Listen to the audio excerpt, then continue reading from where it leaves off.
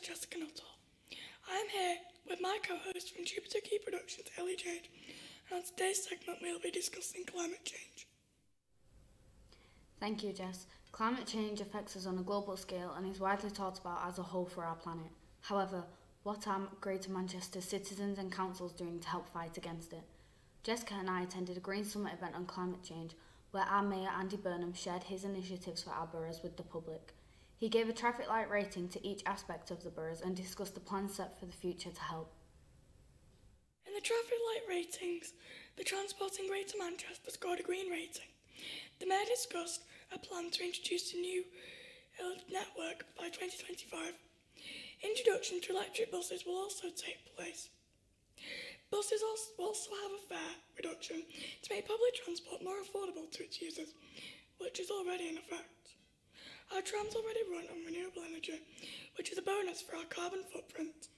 We are also the first city within the UK to have a zero carbon transport, which is a great step towards the battle against climate change. The buildings in our borough received an amber rating. We have built the first net zero homes in Manchester and there are plans for more to be built in Salford. There will be 30,000 net zero carbon homes with much more affordable heating, lighting and rent. The councils are waiting on approval, but for 2028 they want no buildings to have permission to be built unless they are net zero carbon buildings. They also want to retrofit over 40,000 homes in the next 5 years. The UK's largest green hydrogen plant also received planning to be bigger, and the council plan to generate more carbon neutral energy as a whole. At the Green Summit, Councillor Martin Cox explained a 5-year environmental plan that all 10 boroughs have signed up to help better our homes and help fight climate change. This 5-year plan involves new technology, accessing new finance from the government, and reducing our carbon emissions. Due to the fact that transport is the biggest emitter of carbon, they are planning to introduce more low-emission buses, cycle hire, and car sharing onto our streets. They also want to expand use of solar PV, storage, and charging on local authority assets, as well as bidding for a further £90 million for decarbonisation of homes. As well as attending the Green Summit in 2022, we also sent out surveys to the young people of Greater Manchester to find out their opinions on climate change and whether our boroughs are doing enough about it. We asked if they found climate change to be important and every single one said yes. However, when asked if they thought the local boroughs were planning enough to combat climate change, no one said yes at all. The majority of people said maybe or that they didn't know, and few said no. We then asked them to explain why they didn't think enough was being done, and here are some of their responses. They have plans in place, but the end date for these plans are so far off that it's hard to tell if they're doing enough to help the planet. I have seen they have plans, but when looking around, it doesn't feel like the plans are in action at all. Another person also mentioned that they tried to do one thing, but it might not be enough, since it is a global issue and affects the whole world rather than one thing. One answer also mentioned that people usually speak on the topic, but never do anything about it, like making things a law. As well as them giving answers on those, we asked them if they thought the citizens of the boroughs were doing enough to help, and if not, suggest what they could do. One person mentioned that people don't recycle or use public transportation, which is raising their carbon footprint. Lots of answers gave us some suggestions on what we as people in Greater Manchester can do to help. These were using metal straws, turning lights off, reusable plastics, battery LEDs instead of other light sources, using solar panels, electric cars instead of ones that run on petrol, recycling and walking instead of driving or using public transportation whenever you can. Most of these are all things that every person in the boroughs can do, so the question is, why don't they? We also have one comment that stuck out of our survey, which was this: I don't think citizens can do as much as major corporations or the government can do. At this point, there's absolutely nothing a citizen can do to help change climate change. We can do things to help us feel better about climate change and also the way we live, because that's the right thing to do. But it's up to the corporations and the government. I believe older generations should have broken the cycle. Here are some interviews we did with local students from Hotwood Hall College. How much of an impact having quite a big effect on the environment and animals, and where people live, lots of floods and things, and pollution in the air. So it's definitely affecting us compared to how it probably affected us years ago. Yeah, I know like animals are going extinct because their territories are like diminishing like at a great pace. And I've heard like a lot about like by some like year as 2050, most of like the polar like Antarctica and stuff like that will be melted, leaving like polar bears, penguins and stuff like that just not welfare. Yeah, pretty much extinct. Yeah. Do you know the Great Samantha Greece? No, I've never heard of them. Not really, no. Okay, so they have an aim, so they're basically like this organisation, and they have an aim to reduce carbon emissions and aim for carbon neutrality by 2038 in Great Manchester. Do you think that's achievable?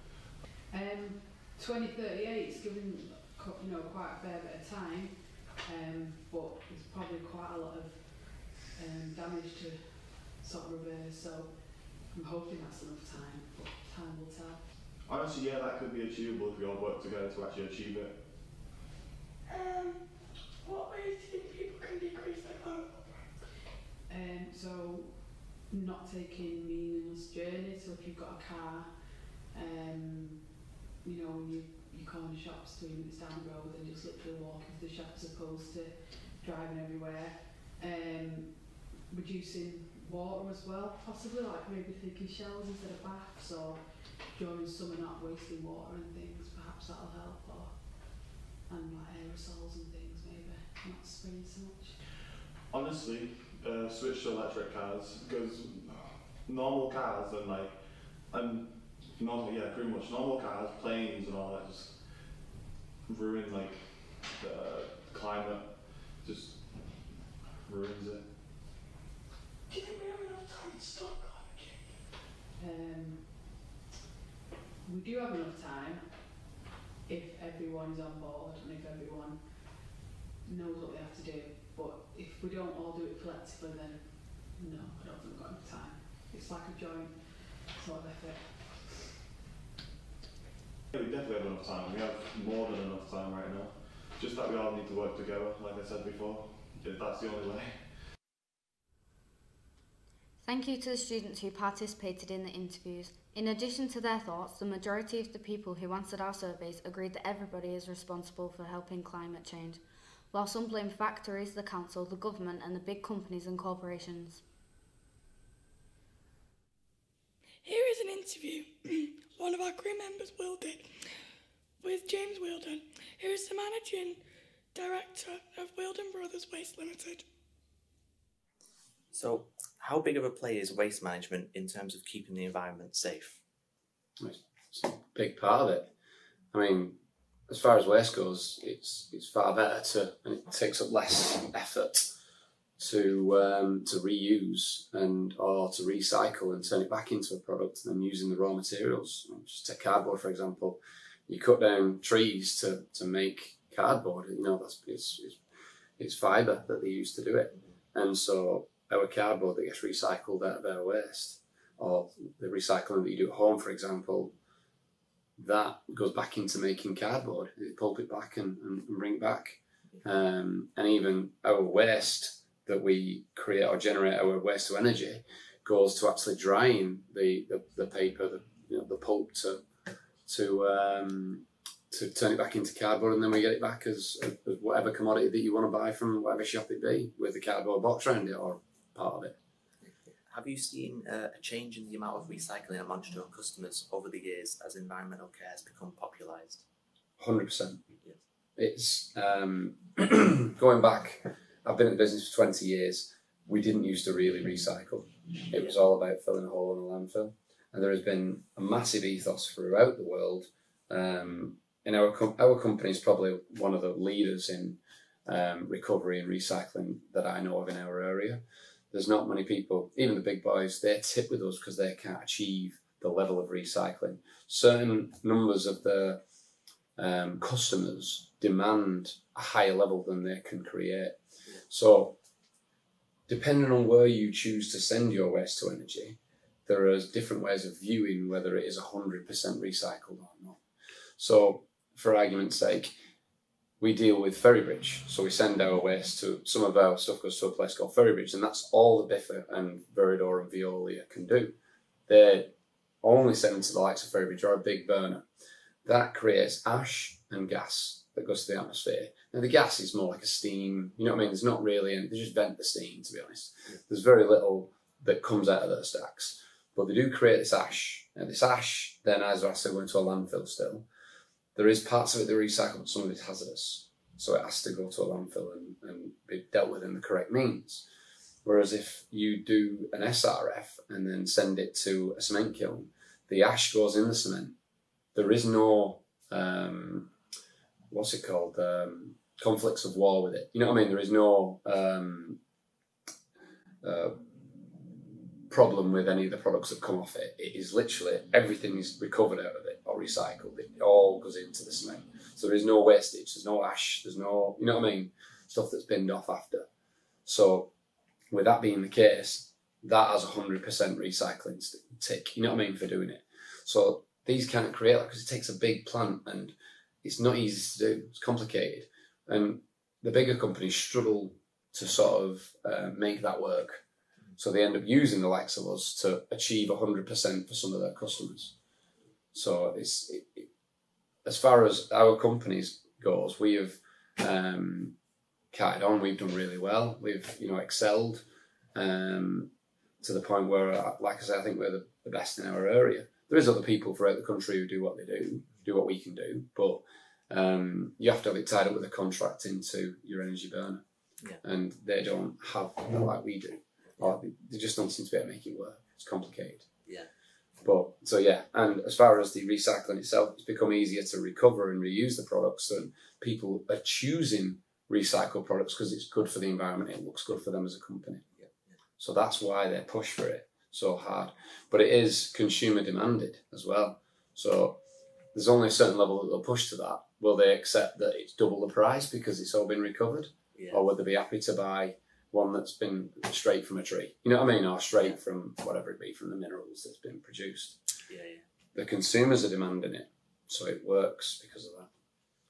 As far as financially, it'd be far cheaper to drive it over a hill and tip it in a landfill, cheaper. But you'd have got less people involved, you've got less men and less plant, no £500,000 shredder that's running at it every day. But I'm just explaining that the world is demanding this type of recovery and recycling.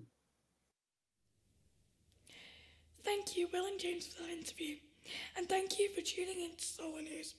We hope this show has educated you about how you can help our environment and help stop climate change.